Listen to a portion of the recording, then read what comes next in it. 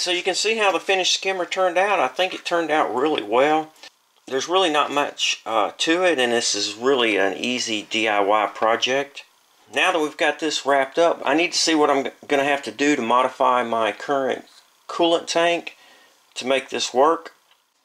Well, alright guys, well I had to do a little modification to get this skimmer to work with my particular flood coolant setup. As you remember, I've upgraded this thing several times over the years, but what I had to do was, well, let me just show you. So what I have is a couple of totes here. Now this tote has the lid that folds together and it's kind of laced. And what I did was I just cut out a square in it, and then I stuck another tote of the same kind on top of it without the lids. And cut a hole in that, and I have I think it's 100 micron stainless steel mesh screen in there.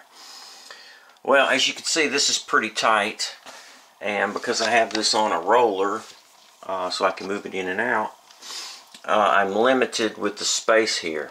Also, this tote is exactly the same size as the bottom tote. What I have is a tote inside a tote, so that if the tote here must maybe get cracked or something, it wouldn't leak. So it was just kind of as a precaution. But the lid that came on this was just a regular lid that just kind of snaps on. So what I did was I took that lid and I have cut it out so that, let me put you on the stand here, so that I can sit this tote, which I picked up at Lowe's, inside, like so. I don't know if you can see any of that. Okay, so you can kind of see how it's going to go, and then that leaves room for the skimmer over here. And I just drilled a bunch of series of holes in here, and I'm going to put the stainless steel mesh in here, and then it's cut out at the top for where the flood coolant comes out of the machine, because it's just a little small rectangle, if you guys recall. So what I'm going to do now is I'm going to just, let me get over to the flood coolant. I'm going to pull it out and pull out the current setup and get this installed. Now, one thing I want to point out is I've added this little hose here, and then I can just throw it into a bottle, and then as it wicks off, or as it gets, the oil gets skimmed, it'll just kind of drain down and go into a little bottle or water bottle or a cup or something. Now, when I originally built my machine and wired it all up, what I did was I just wired a 110 volt outlet to be turned on with the coolant relay. And so I can plug in a outlet box, is what I did, an extension outlet box to go to my flood coolant pump, and it has two receptacles on it. So what I'm going to do is I'm going to plug one receptacle for my flood coolant pump and one receptacle for my skimmer, and then that way whenever it calls for flood, the skimmer will run. So I think that's going to work out really good. So let me get over to the machine and we'll try to get this all assembled. Alright, so as you can see, my coolant's fairly clean. I don't have a huge sludge problem at the moment, but that's because it hasn't been that long since I've refreshed this, cleaned it out, and scrubbed it out. But there is a little bit of sludge in here if you look along the edges here. Let me see if I can zoom in on that. You can kind of see it sticks to the edges, but so hopefully this skimmer will take care of that kind of stuff. So you can see what I was saying. I have a tub inside a tub here, and this one's the kind that has the accordion type, you know, the lid that kind of closes together. I'm going to leave this portion on here, and what I did was I cut a hole through here that will allow the skimmer to go through.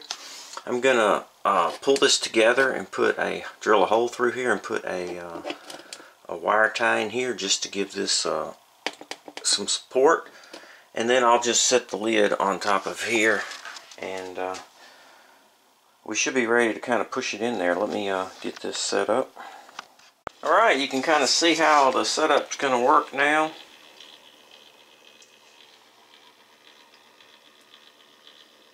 I just got it plugged into an outlet there, just running it just to see how it operates. Got a couple of weighted pieces of scrap aluminum in there. I've got my 100 micron filter mesh in there. It is picking up some coolant a little bit. It's been running probably, I don't know, 20 minutes or so. You can see I don't have that much sludge, but there is actually some sludge right there. Maybe you can see. Starting to come off of there. And I'm just going to have that ran into like a milk jug, 1 gallon jug. And then I'll check it from time to time, and if there's any coolant in there I can pour that off and dump out the sludge.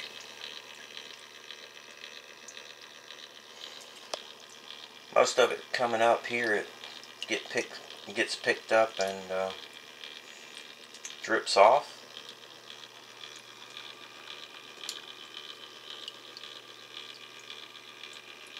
Seems to be working.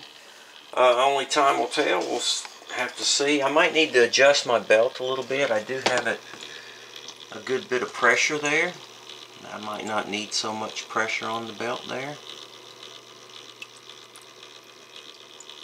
That might get rid of some of the coolant that I'm picking up.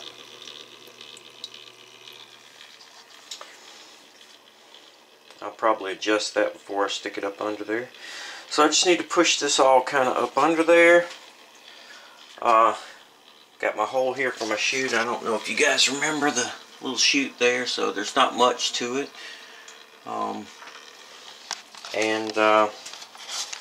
plug it in, and then every time my coolant is called for, the skimmer will run.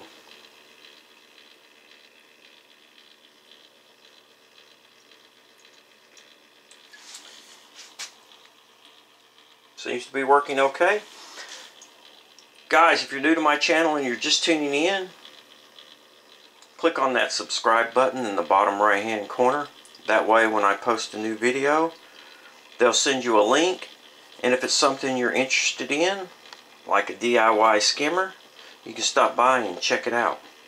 As always, please feel free to ask questions, make suggestions, or leave comments.